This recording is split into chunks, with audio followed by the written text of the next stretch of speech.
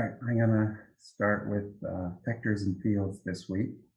Um, I think I explained previously that any point anywhere in space is a vector by it's a point and it's a vector depending on what kind of component you plug it into, and the XYZ coordinate will just be um, kind of associated with an origin point, and then the distance magnitude between those two will be your magnitude of your vector, and also sets sort of the direction. And that means if you take that vector and apply an extrusion to, let's say, this blue shape here, it will extrude to that direction. And this sort of vector can be moved around, translated from anywhere to anywhere else. A 2-point vector, in this case, starting with ABC and going towards XYZ, is a different way to create a vector. And for that, you just need 2 points as an input. And then that would extrude it that direction. And you can also reverse a vector and make it go in the opposite direction of the same magnitude. And that's another option.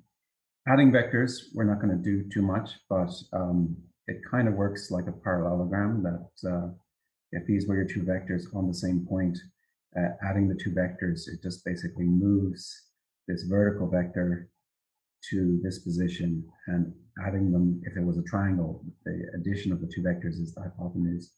And in the case of a parallelogram, it's kind of the diagonal when these two form the sides. So if we take a curve and were to divide the curve or evaluate the curve, which we kind of did in previous weeks, that will create a number of points on the curve. And in the output section, there's the points that we've used already, but there's also the normal of the curve, which is a vector. And there's the points on the curve. So the normals will sort of go along the curve, and in this case they're really, really small. This kind of geometry overlapping here, so it's not actually a vector from the point to the point. These are little tiny vectors, but the arrow is still big. So if I multiply them up, you kind of see that they're kind of coming off tangent to the curve at all these different points. And then they can be rotated to 90 degrees if you wanted to use them that way. When you evaluate or divide a surface and find points on the surface, u being one dimension and v being the other direction, so you find your uv coordinates, which are points on the surface, and then take their normal, and they're sort of offsetting from the surface. And if you were to offset a surface, it would just use these normals. They get kind of used in background information a lot. One nice project, this is about 10 years ago or maybe more, by Jose Sanchez, who's a professor of architecture at the University of Michigan. And this was, I think, his master's thesis or something he did when he was a student. And it was just this kind of rising geometry and taking all these normals off the curves. And then using the point on the curve, the endpoint of the vector, and then mirroring that curve and then going to the endpoint of this vector and then back to the point on this curve, and using that to form a NURBS curve. And connecting them all together forms a kind of stair-like shape where if you move the geometry upward, you get more openings in this. And he did a lot of this in wood and kind of did openings in wood as you would bend kind of sheet material. And on the opposite side, you kind of see that it's still the start point to the end of the vector point to the next vector point to the back to the sort of end point. So in this case, the curve is reversed. Last time we were looking at this side, now it's on the other side. And Jose Sanchez has many lectures online, both on Grasshopper and which are all 10 years old, but they're still very much relevant, and the basic introduction, and Python and Maya and other sort of cool geometry stuff. But he has this as part of one of his lectures that I watched a long time ago. And this is by Christoph Dragon Skin Pavilion. And you kind of see from stuff we've done in previous weeks, as well as surface normals, how this might have been drawn in Grasshopper or something like it. I'm going to share a file, and I'll show you a file in Grasshopper in a second, but this is a tree using an L system that basically just uses a vertical line and a line at an angle where we alter that angle, and then just repeats those two lines on the end of it, shrinking it each time, and comes out like a tree-like shape. And when we adjust the length of the line and the angle, we get very different types of tree shapes using L system logic. A blog that's got a bunch of Grasshopper definitions, again, 10 years old, but most of it still works. When you use any file that's sort of from a previous edition of Grasshopper, sometimes the components need to be updated because they've changed how they work, and it just says this component doesn't work anymore, and you just need to replace it and rewrite the definition a little bit. But generallandscapes.wordpress.com, and it's got a lot of vector stuff, fields, agents, recursive geometry, and how that works in Grasshopper. A lot of it requires plugins, but it works pretty well. And these are attractor points, which is going to be our first example. We're not going to do one as complicated as this, but attractor point is just controlling geometry using the distance of a bunch of shapes to a point or to a line or to a bunch of points, and letting the numbers of the distance control the geometry. So it kind of changes a vector or changes something, and kind of creates these gradient effects of geometry. And you can use attractor points in a number of different ways. Like you could say a star shape with the number of points on the star relative to the distance from a point. And you would sort of have a triangle and a star shape. And then as you get closer to the point, you might have, or as you get further away from the point, you might have like a 10 or 12 or 50-sided star. And ModeLab is another website online that produced a PDF primer on Grasshopper that's quite comprehensive on lots of things. And then they have an online version of that now as well. So one command we're going to use that is kind of like the surface morph command, but different is orient direction. It's in a way surface morph is more complicated, but we basically have any shape, have a vector, and then we have a different vector, and it sort of just moves the shape to that vector, changes the direction, changes the scale, changes, I guess, rotates it in its direction. And it does that all at once just using a vector. It doesn't skew the geometry in terms of like a isosceles triangle will still be an isosceles triangle, and a equilateral triangle will still be the same. Then we're going to look at kind of just moving geometry using vectors, and this is kind of an example of something on a building, but we're just going to look at it in a two-dimensional view. The way these kind of lines bend around points. In this case, they have trees coming through the building, but we're just going to create points and ask the geometry to bend around the points. And we can put the points anywhere. We can change the strength of the points, the attraction of the points. And that will be our second example. And it will kind of, I just reminded me of the album cover by Peter Saville for Joy Division. Kind of reminded me of this album cover. And maybe if you want later, you can look at creating a Grasshopper version of this album cover with sort of new abilities in it. And then last, we're going to look at fields, which a nice example is this BioThings Cerusi Pavilion. And look at that. That one's kind of more complicated. We'll do a simpler version of this.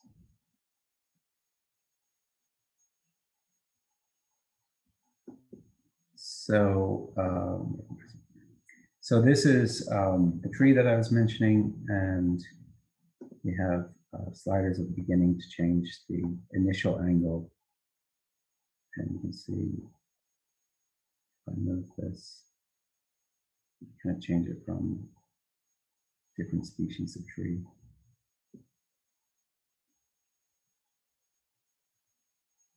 And that's using the angle and the orient direction command. We're not going to do this.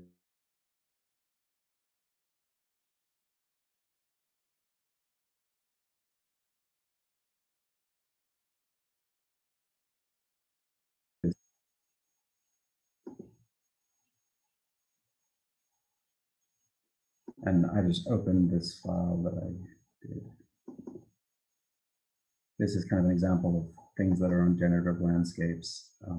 The pick and choose command component is not one we've done, but it's sort of just, you can sort of click plus down here at the bottom and give it as many choices as it wants, and it will output one choice. So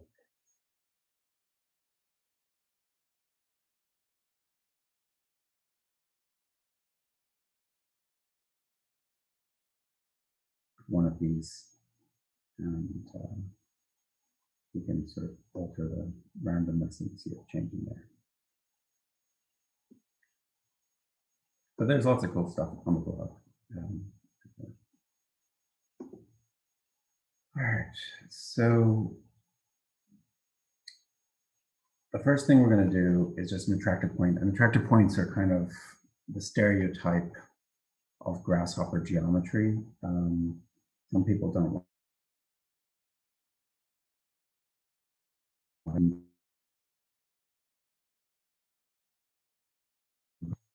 creative ways. We're going to do the simplest one just for example. So if we start off with a square grid or rectangular grid, and just do a square grid, and we do 100 points here. Standard is 10, so I'm fine with 10 squares by 10 squares with 100 the size of each square on both sides. And then I want to create some geometry on the points of every part of that grid, so I can use the polygon command. And if I want to create a triangle, this is how I do it, but I just need to, or this is the easiest way to do it. So the number of sides or segment I set to 3, the triangle, and I need a radius. I'm going to put a slider between 0 and 20, can't be 0. But, and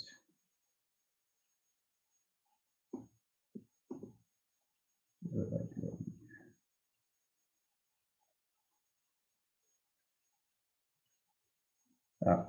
There should be points. Yeah, okay. So on the points of the square grid, I'm going to put a polygon, radius 20, segments 3. And then I want to find a vector on those shapes, the original shape. So if I use the area command, that's nice because it gives me the C, which is centroid for the center of that shape. And I want one of the points on the curve to attach onto. So list item, or sorry, control points first.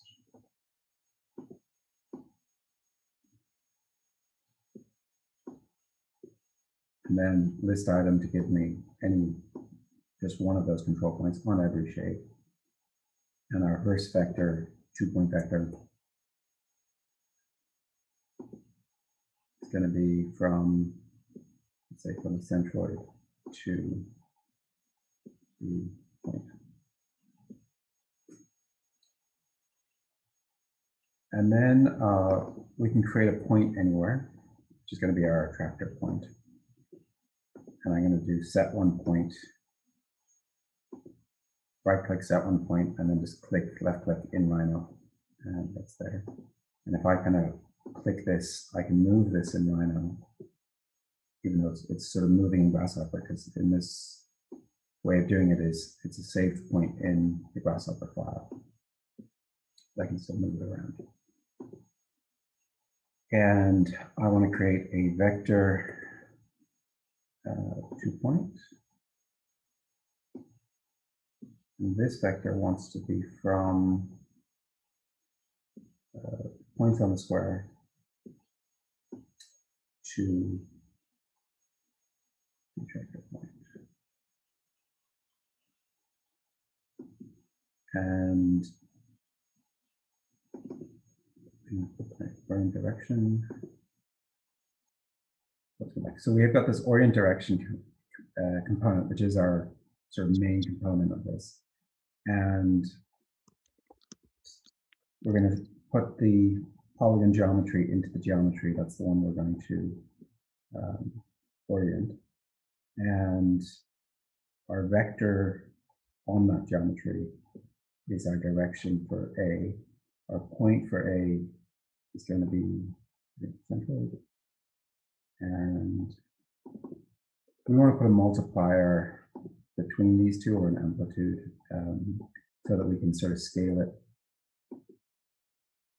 any way we want, which is probably going to be quite small. So let's do 0. So it's a slider between 0 and 1.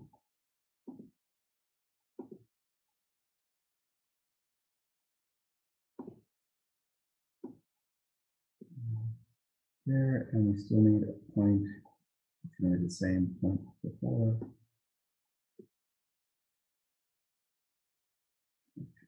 Vector 1, 0. Oh. So let me turn off a lot of this geometry because it's kind of getting in the way.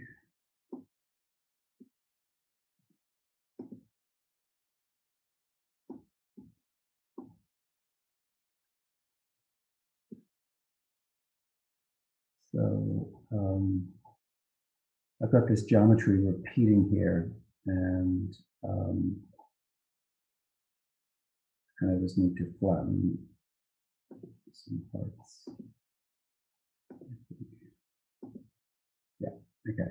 So they need to be flattened on the top vector 2 point in order for this to work properly. And I'm going to turn off the grid as well. And that's fine at 0.18. And now if I move this point, that geometry in real time should sort of change the direction of all the triangles to sort of face this direction, and change the scale of them so that the ones nearest the point are moving to be smaller. And if I wanted, I could create an extra part of a line, so I could see the rotation better, a line between the center and one of those points. I'll just create that, but you guys can start that. And I don't know if people missed parts if I cut out, but you can ask any questions. But this is a very simple attractor. And ask any questions as you guys do it.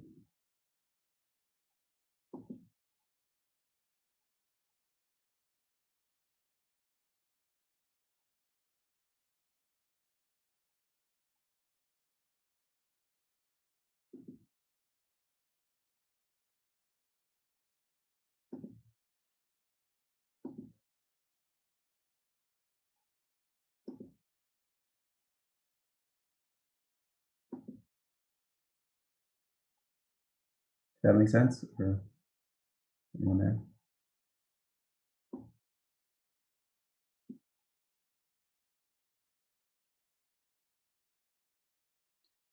James, what's the square you're using there at the beginning of the left side? The square is a square grid.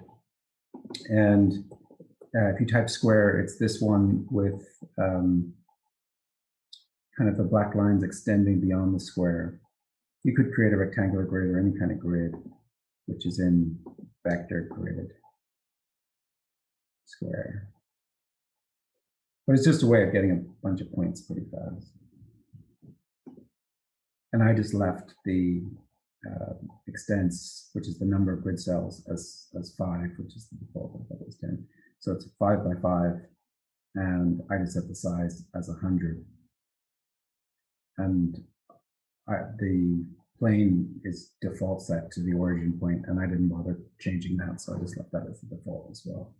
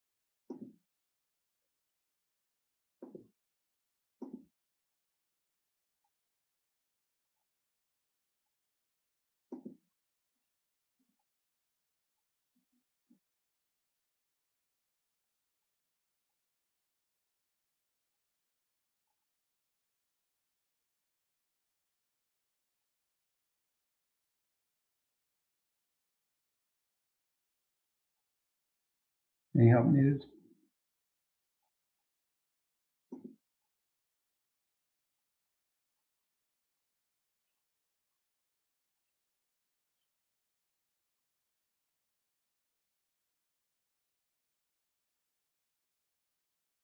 On that lower vector 2 point, what is the B coming from? The lower vector 2 point. Oh, so that's a point, and you can just create a point and then right click, set one point, and set the 1 point anywhere.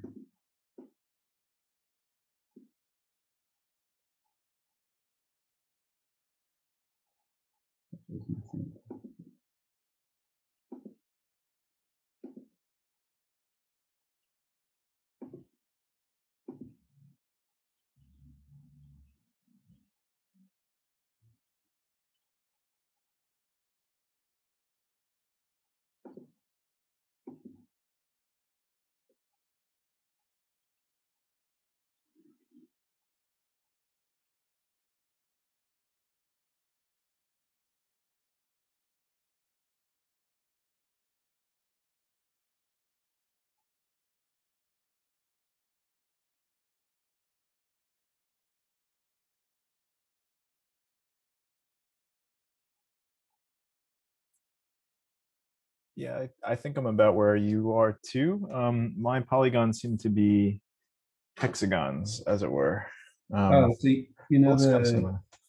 the S on the polygon is the number of segments. Okay. So that's either 3 if you want a triangle, 6 if you want a hex. Default is 6, which is why it's 6. I see. And I mean, if you made that a slider, you could, Yeah, for sure. between 0 and 10, or not 0, but you would need a minimum of 3 for a triangle. Oh, cool. But maybe between 3 and 10, you'd be able to switch. Yeah, that's good. Above 10, you just start getting like a circle.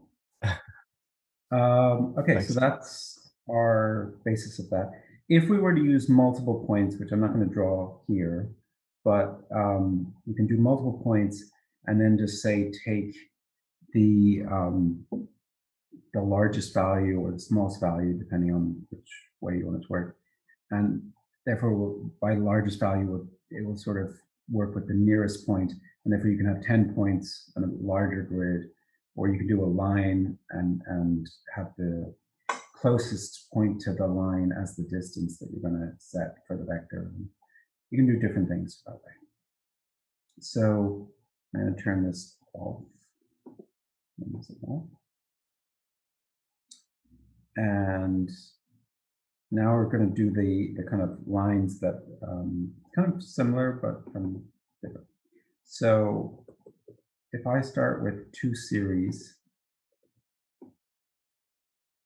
this is just a different way of creating a series of lines. There's so many different ways.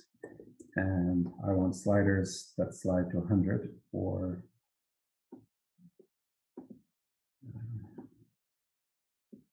so that's basically 100 steps on the series, and every single number is going to step by 100. I guess I could do this smaller.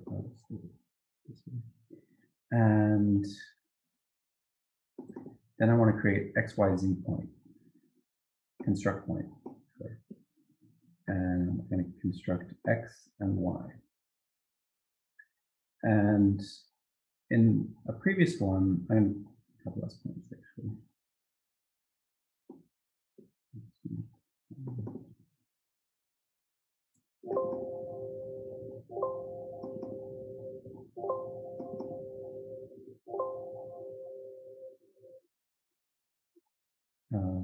So if I graphed one of these, but not both of them, I get a grid of points. And depending on which one I graphed, depends whether the path is vertical or horizontal. So if I do a NURBS curve to connect these points, I can see that I have horizontal curves. And if I graph both of them, that's not going to work because and there I have vertical lines. So I'm going to go back to graphing Y, which gives me all the Y points its sort of own path, and with these NURBS curves. And then I want to find, this time I'm going to use several points. And I still just use the same point container, but rather than do set one point, I do set multiple points. And I'm going to just create a bunch of points. I'm going to expand the point grid into this area. So all those points, the green points are my points. And let's extend on the X number of points. And extend.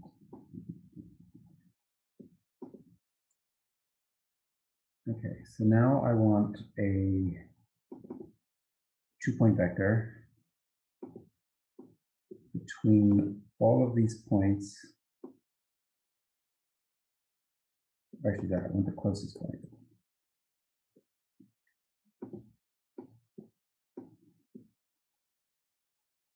So cloud of points to search from is going to be C, and the point to search from is P.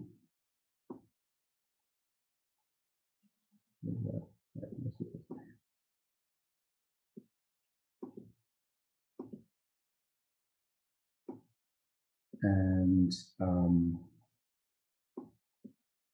this number is going to be kind of big, most likely.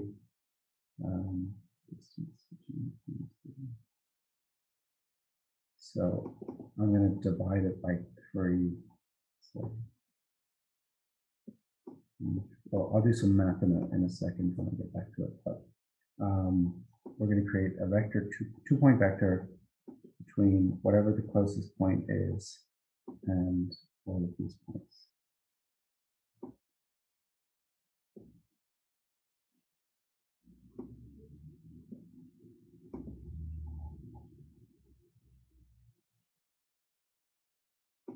If you set it, we're going to create Um,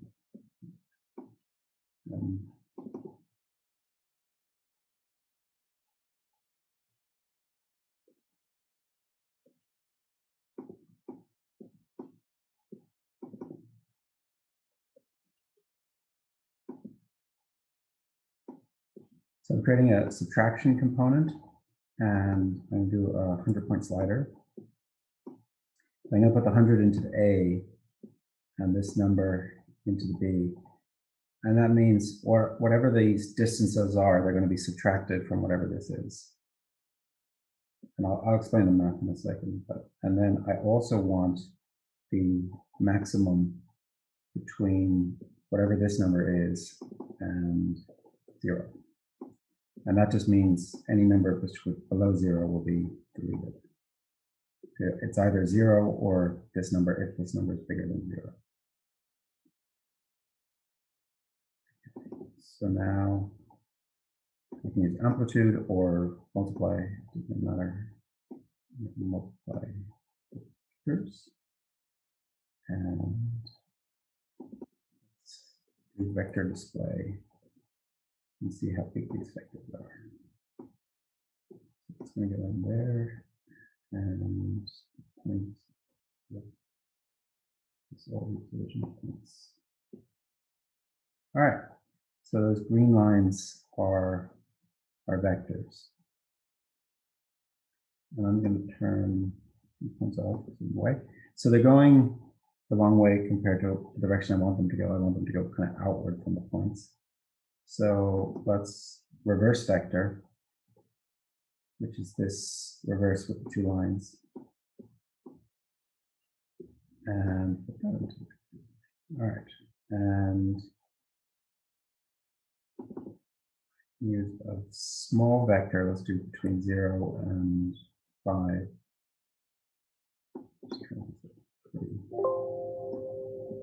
Here. So this is just making the number smaller. This is saying, setting our sort of maximum there. So you see how that's controlling that visually. So that's kind of the maximum number, and then it's just going to subtract whatever the numbers coming out of this distance are. And then delete all the ones that are smaller than 0, which is these ones in the sort of gaps here. And yeah, so those vectors look kind of good. So now we're going to move those points from the original using the vectors and then recreate the lines with the moved points. So we want the original points from the beginning, which we have turned off. That one. And let's just turn it off for a second. The vector is just going to be this one.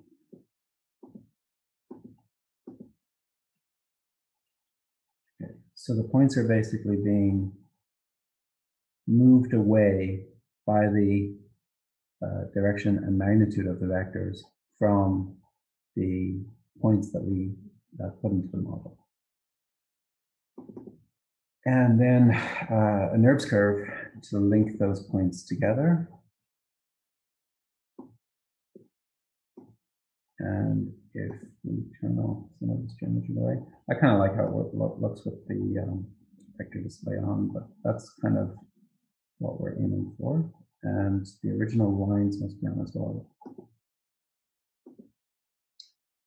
And then if we play with these numbers, we'll see the geometry kind of changing a bit.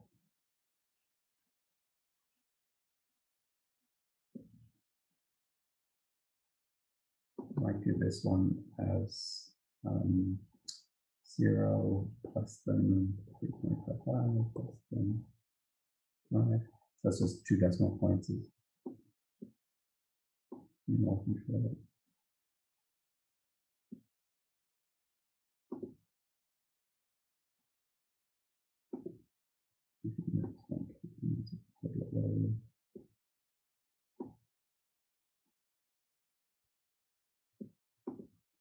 Okay. And that's kind of what we want to create as our second example. If we were to change right back at the beginning the density, we get more lines. So Smaller.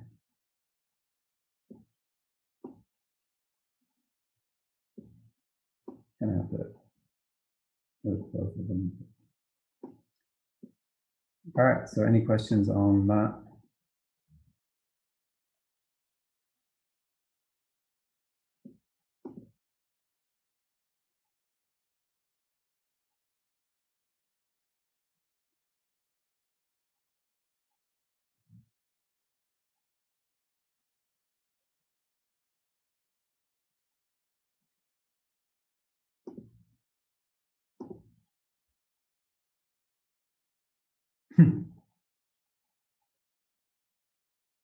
Yeah, it kind of constrained me to an axis, and the sort of it's like a block diagram.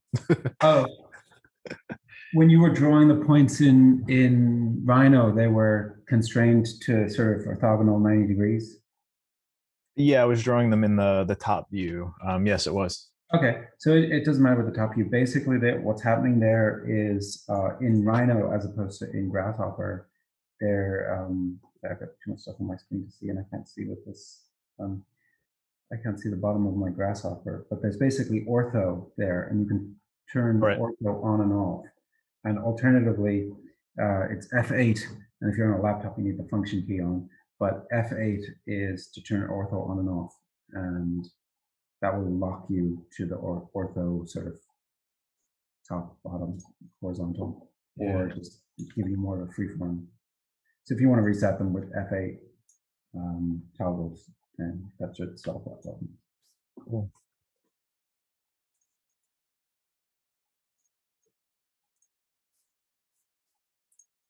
So were you doing it when like at the same time as when I was doing it? Yeah, thereabouts. I went back and created a couple different point primitives with a couple different points just to see it change as I was. The rest seems to be at least reasonably close. Yeah, I mean, one thing that might be maybe even more interesting. Some sort of a gridlock or something. Since I have time, I'll just do, if I do let's say bounding rectangle around all these points. Okay, and then I populate 2D do the bounding rectangle, and then create a slider. Let's say, let's do 20-point slider. 0 less than 20, and the number of points to be.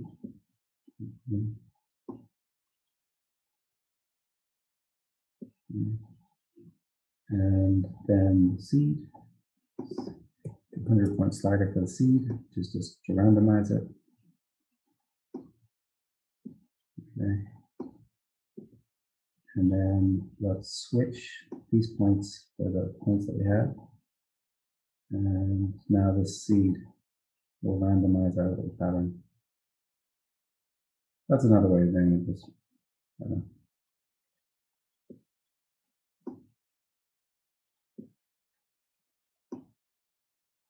and once you get this as curved geometry, you could do a surface morph and bring it onto, from a building perspective, bring it onto a facade, or use a technique that we're going to do in the next example, where we sort of divide these curves and then give them a height, but sort of only the parts that are these kind of eye shapes. So it sort of has this bumpy facade. So are both of you caught up? Or? Yeah, basically. Yeah. All right. So I'm going to move on then and turn this off.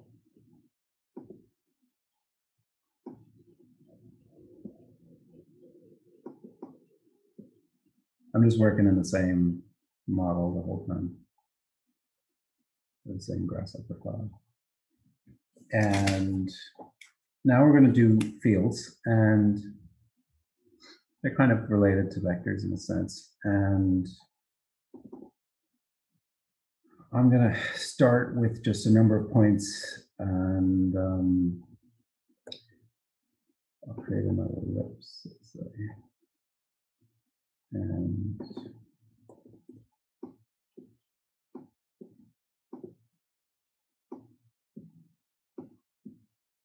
to start off, I can just create any shape.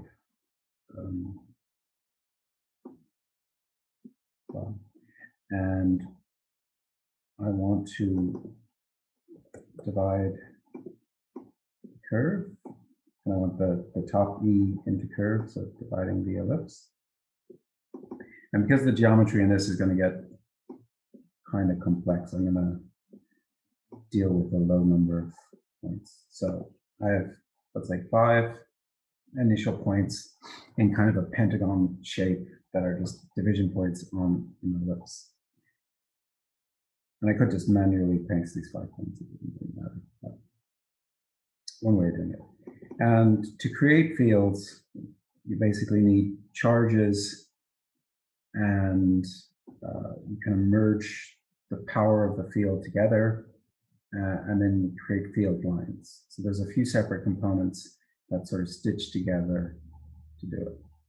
So I'm just going to create the point charge and then do the Control-Alt, which shows that the field commands are in vector and field. So you see the menu, it's got line charge, point charge, spin force, vector force, merge fields, important one, field line, important one. And they're the main ones we're going to use. So we just created the point charge and start with that. So on each one of these points, we're going to create a point charge. And you kind of see it has this sort of symbol. And I'm going to use very low numbers for each of these point charges. You can do sliders between 0 and 5, set to 1. So C is the charge of the point, and D is the decay, and then I also need some points or geometry that are going to be essentially dragged or swept along the sort of field that we create. So on a different sort of line, I'm going to create circles on each of these curves, and I can give a radius to the circle. I should probably create these kind of quite small. And then I need to divide those points, because I'm looking for points. I'll look for them in a second. And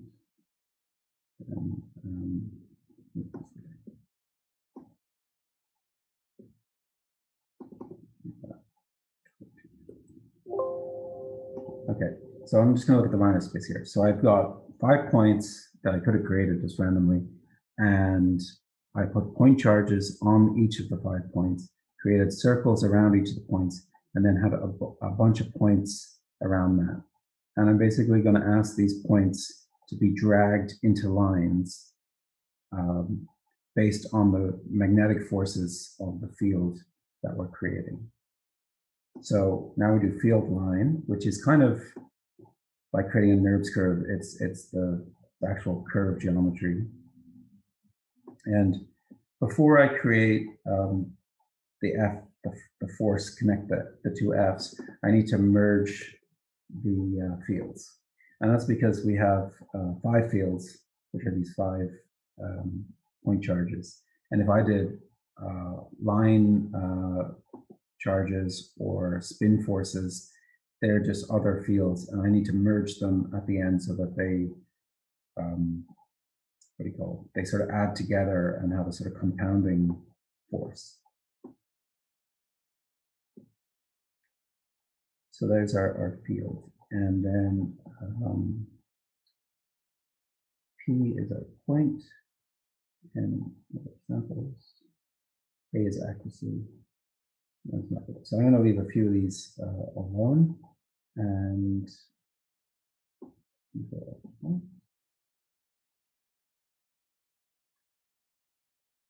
now you kind of see how these lines are kind of connecting and blending into each other.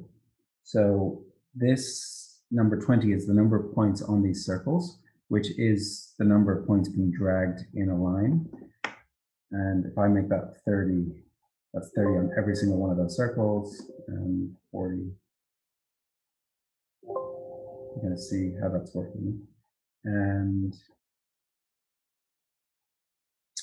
if I was to change this radius to 10, it would just leave this blank space in the middle of each circle, which I don't need to do that. And if I change this, it's the number of these circles, because that's the division points on this ellipse, and I'll change that later. So I guess if you get that far, just to make sure we get the components in the right place, or are you already that far?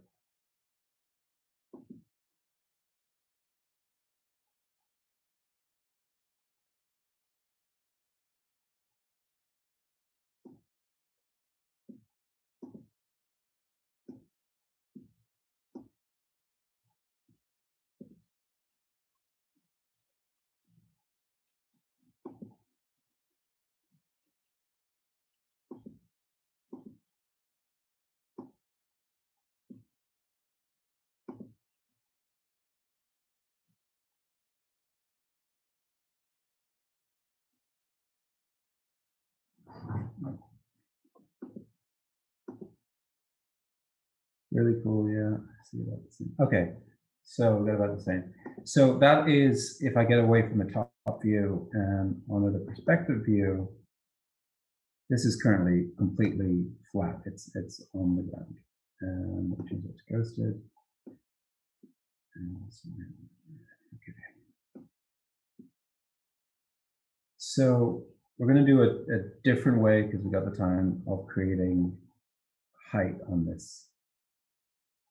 So I want to. So each one of these are curves. Like that's the output. They're just NURBS curves, and we have 5 groups of 40 in each group, or in each panel. So every single one of those curves, divide curve, and the default is 10, which is fine. Just leave it at 10. So we have all these points, and I basically want to lift them up on the z-axis, but I don't want to lift them up all the same amount. I kind of want a range of values so that they kind of create an arc as such, or a kind of vault. And I'm going to use Graph Mapper, which was in one of the definitions that was available to download in the previous week, but I haven't really explained it. And this is just where I can create sine curves or conic curves or any kind of curves, and it shifts all the data along these curves, and I can just move them really quick. It's a very cool and powerful component. And to go into it, I need some numbers, and then I get some numbers out of it. And I'll just explain some things. So let me put a series of numbers, and list length is, if I take these divisions and I put the points in here, list length will tell me that there are 200 values in the series, and I want a series of numbers the same length. So let's just check that. Yeah.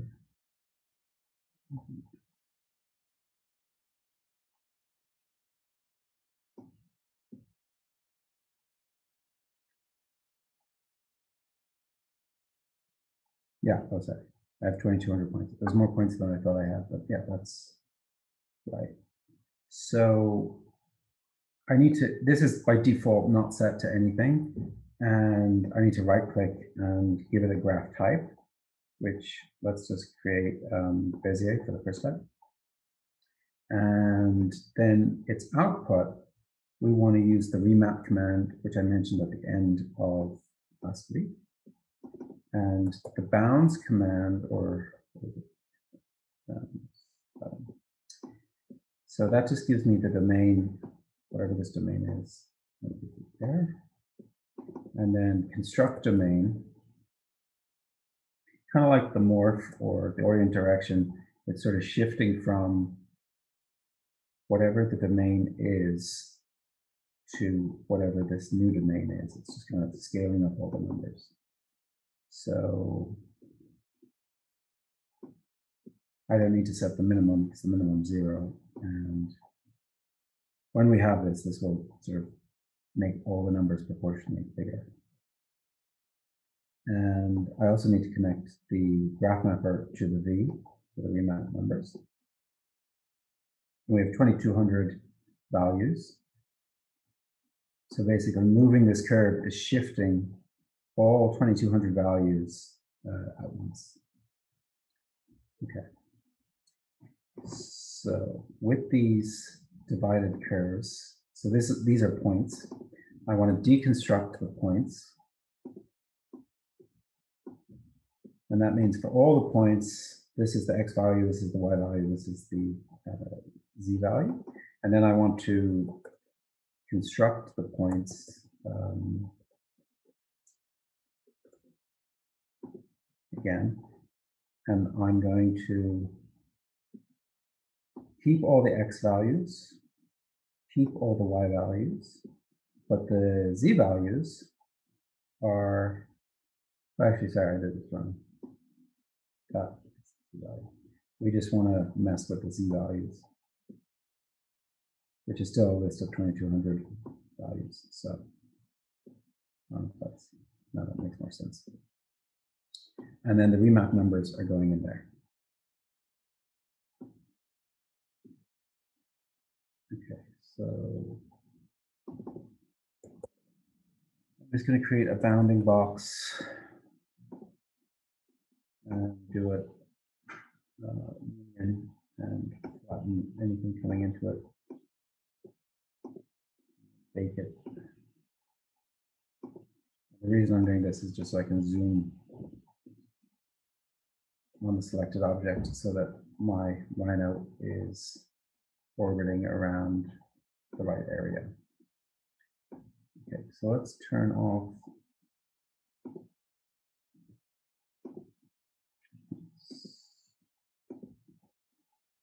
and turn off these lines as well. And let me just go ahead and create nerves with these points. And then I'll turn the points off, and then I'll try to figure out. Yeah, okay, that's actually all right. So the points in each line are being moved in the z-axis by this graph type. So if I do a sign, and I grab this point here, see there, everything can move very quickly.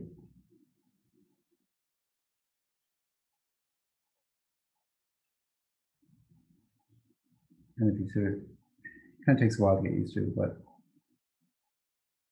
you kind of drag. Yeah. So there's kind of a sine curve in the z-axis. And then with this geometry at the very end, we want to do something super simple. Just create a unit z value and extrude these curves by a unit z value. I kind of alternate between z and z because one's European, one's American. This is probably going to be a small number. Not going to be 0 though. Let's see. Yeah.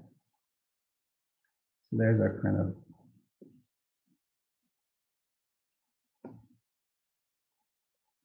can't remember her name. There's one chef on Instagram who created silicone molds for desserts, and one of them kind of looks like this, and they're really like cool custom geometry. I mean, very much uses, I think she uses Grasshopper and creates these kind of funky silicone molds. So that's most of this example. And then if we go back to the beginning, and go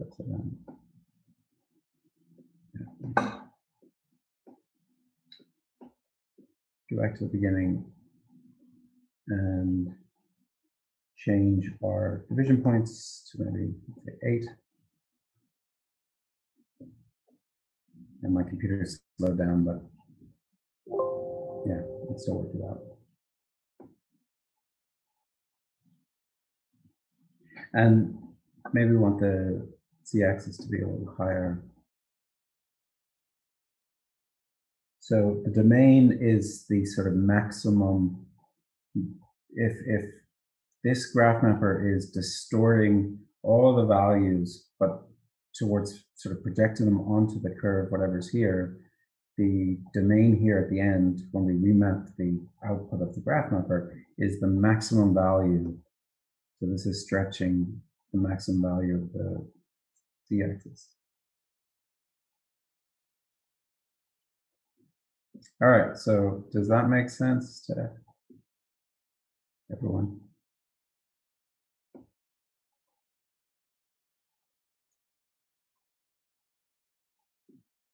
So James, I have the general shape there, but for some reason, all of my ellipses are kind of just stacked on top of each other. Oh, you've got the general shape. When you say all the ellipses are stacked, you want to share screen?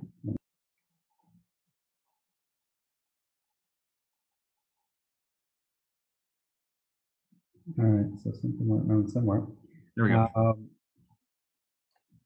Let's just kind of zoom in on the Grasshopper, and I think something was goofed back here. all right. Let's just turn off the lofted surfaces or the extruded surfaces. Let's go back a few steps, and let's just turn off all the geometry until we get to a point that we know is correct. So let's turn off the NURBS and the points that are in the screen currently. And let's just have a look at the field in 2 dimensions.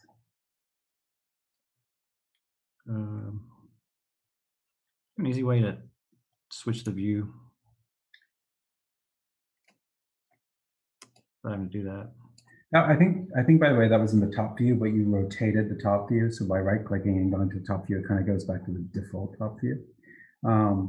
Okay, so I can see your forces on your ellipse, which is super small at the center.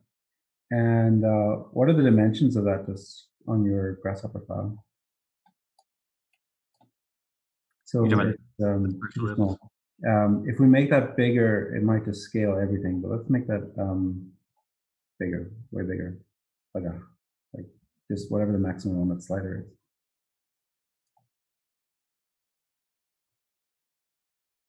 Okay, I see now.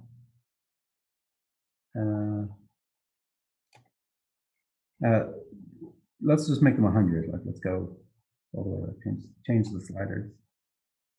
Probably easier just to create new sliders, but you can change them manually, right-clicking values. But it's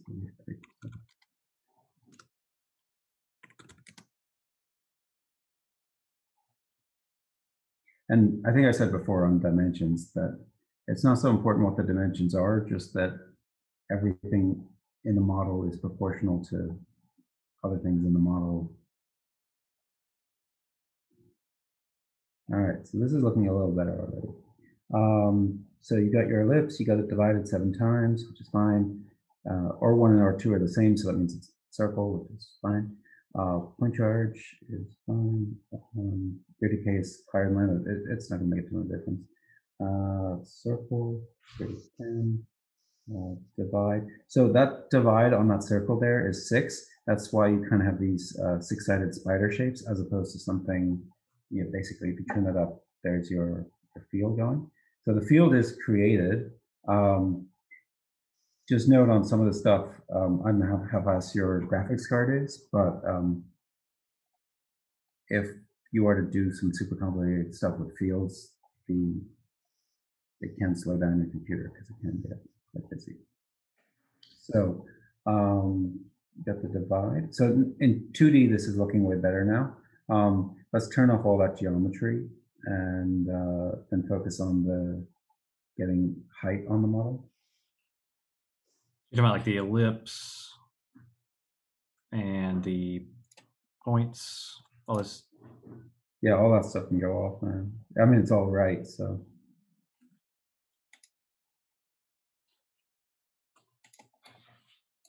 And the reason it's circular is because on an ellipse, if R1 or 2 are equal, it's a circle, and the circle Right. What is these red points? What's driving that? Is that the? Oh, so the red points are, well, the point charges are on, which are just those things at the center. Merge forces is just repeating the things at the center as well. The field lines are the NURBS curves connecting those points. The divide curves is those points probably, because you remember we're dividing the field lines. The divide after that is probably those points. Right. Okay, makes sense. Yeah, so there's our kind of 2D geometry perfectly. Okay, so then we've got deconstruct, and then, okay, this is where I said it wrong at first, but then I corrected myself afterwards. The list length and the data we're taking is actually the z-axis data. See, when we deconstruct the point, right? So the z-axis into the list length. Currently, the divide. Because basically what we're doing is saying the x and y are the complete same, remain in the exact same position, but the z-axis, we're going to shift you along this graph mapper curve and then remap it to the height of 70 and then go back into the z-axis. So that's all fine, it's fine. 70. Okay, so if we get out of the top view so we can see what this looks like. There you go. Okay, so currently it's turned off. Let's turn off the NURBS curves or the field lines from the left side of the thing. And you can turn off the merge fields, which is just those.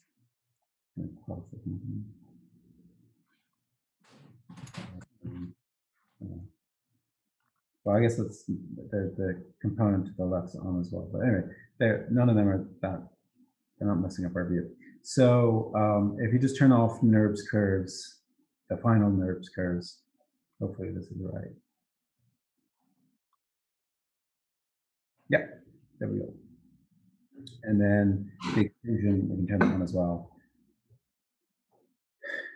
So when you had your geometry super small, like 3 and 4, if you had to have an extrusion of 4 at the end, that would have been a massive extrusion relative to the overall size of your model. You know, so just everything needs to be proportional to everything else. And then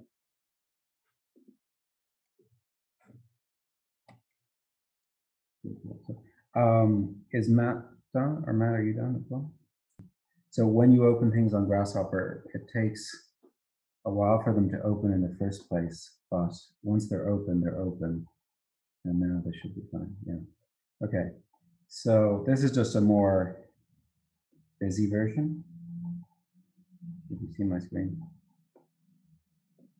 And on this, it's mostly the same, right?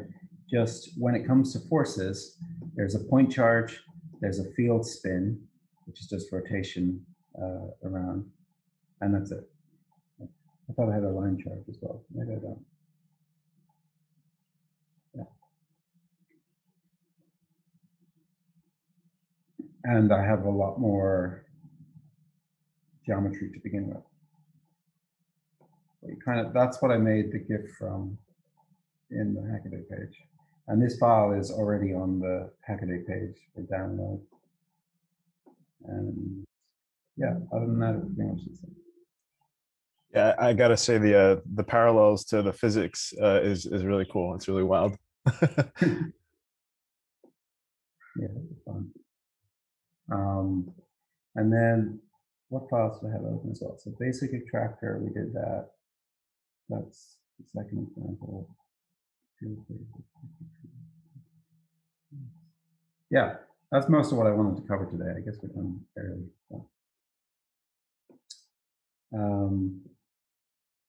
Yeah, there's I noticed Arthur Marimeni, who I mentioned in a previous lecture, who did the Burning Man project, and he teaches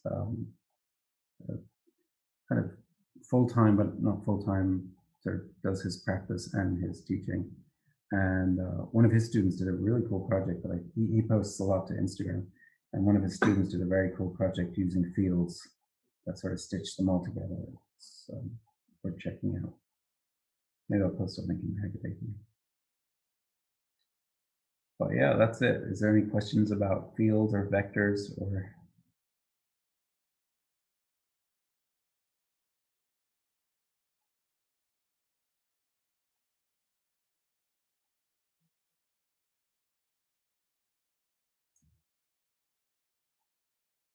I know I've got plenty to sort of toy around with.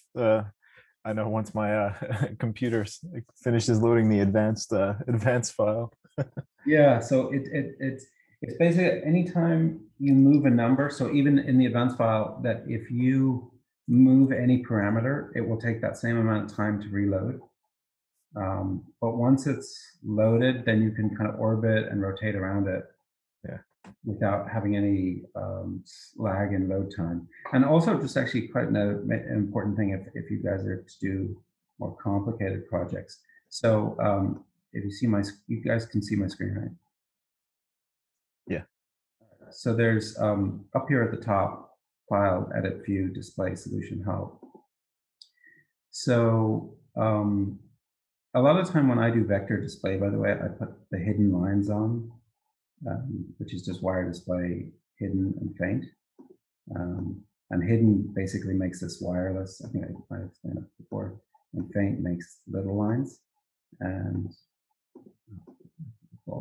but then as well up here from display in Canvas widgets and profiler. And the profiler puts a little tab underneath every component saying how many seconds it's taking to calculate. And you can see this field line is red at 2.5 M. And all the other ones are kind of quick, right? So if you were doing a model and you wanted to create a gap here or something, right? You can put in a data dam. Right? There's a few different ways of doing this, right? But oh, this is going to recalculate. But imagine I don't want to recalculate this model here on the left. But if I put these sliders in here and then connected that one in there, right? And that means any sliders I adjust this side of the data dam, none of that data is being passed through the dam until I click the play button. If that makes sense. And that basically, if there's a whole load of geometry down the line, and you don't want that to recalculate every time you make a change at the beginning, you can put in data dams and say, only let the data go flow through to the end when I tell you to do so. And just since we're kind of doing this stuff and there's still time left, also kind of useful to know about is, oh, I forgot the name, string. I'm just going to create a little mini example here. Or let me do this in a different model that's not so busy.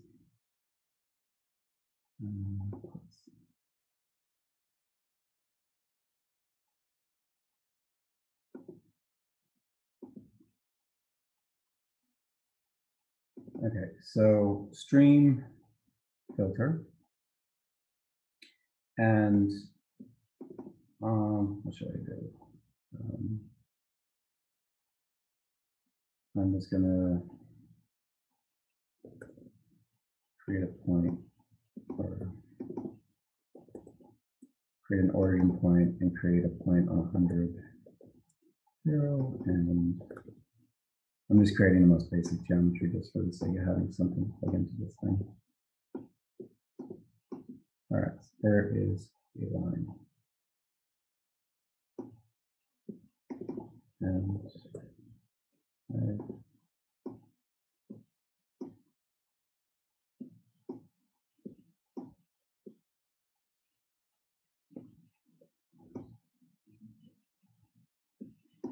okay. This is not the most interesting example I've ever come up with, but it just explains. Maybe I'll change it in a second. So if I have two options here of two pre-worked rows, and I put option 1 into the 0 and option 1 into the 1, and if I wanted more options, I just add them here.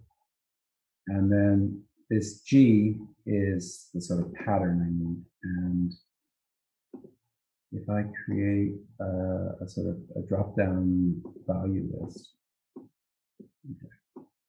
So let's put that in there.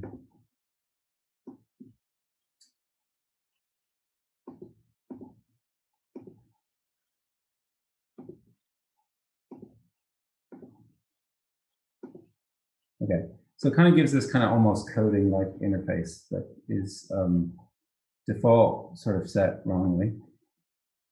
So I have to type 0 for the first one and 1 for the second one because that's what's down here, and delete these two lines. And I'll just, I can keep this. This is just text, and it's any text. So 1 and 2 is fine, right? And I turn this off. So now I have sort of a drop-down menu to choose this option or that option.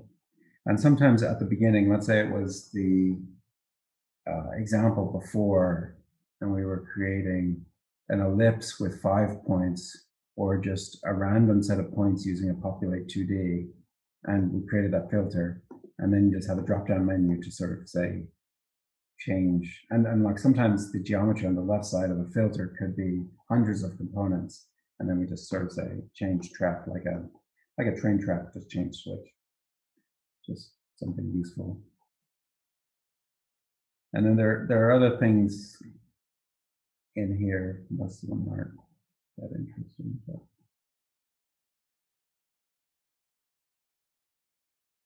yeah, we covered actually a bit of it. Yeah, I was just going to mention that, but that's most of that's kind of this week's lecture on vectors and fields.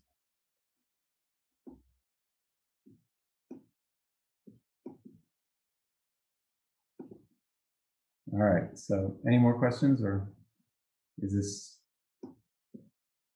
option A, option B thing clear, I guess? Yeah, and that the sort of the dam function to sort of hold up heavyweight data. Really cool. Yeah, there's a great few feature. Different ways as well, I think, with data. I mean, back to just data dam, if we do the Control Alt, so that's coming from the primitives and utilities. And there's sort of a trigger as well. And there's a few other things here that are, I mean, there's also, not that I rarely ever use these things, but if you wanted a slider that's like a circle or something.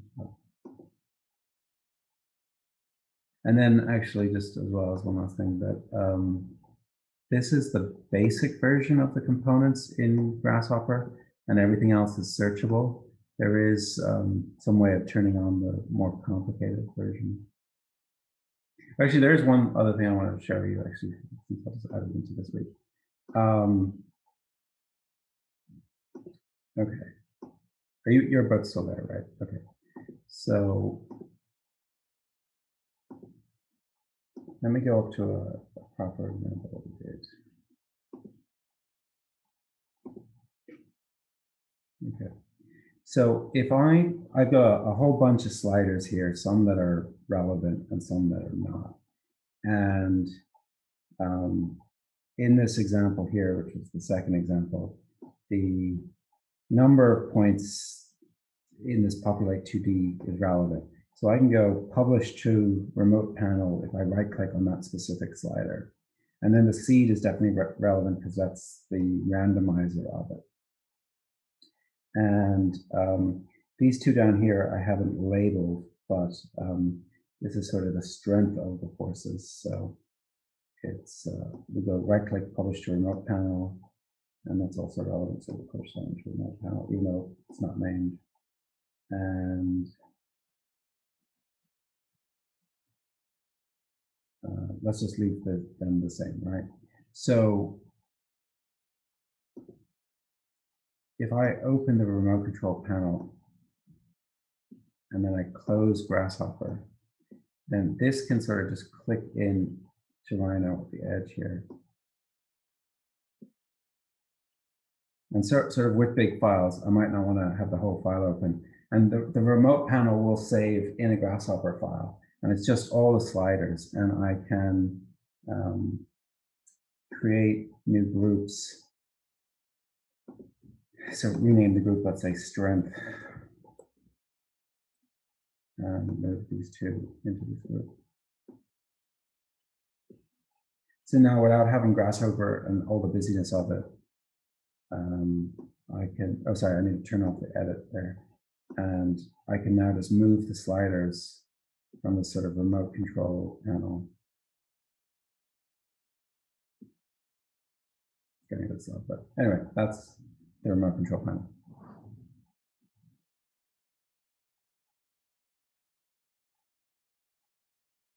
Useful if you have large files and lots of sliders. Like if you remember that bridge file from week 1, that had a lot of sliders in different sections. So we could put like bottom part, top part, railing, and have all the sliders there. But yeah, that's just something worth knowing about. All right, I'll leave it at that. So hope that's enough for this week.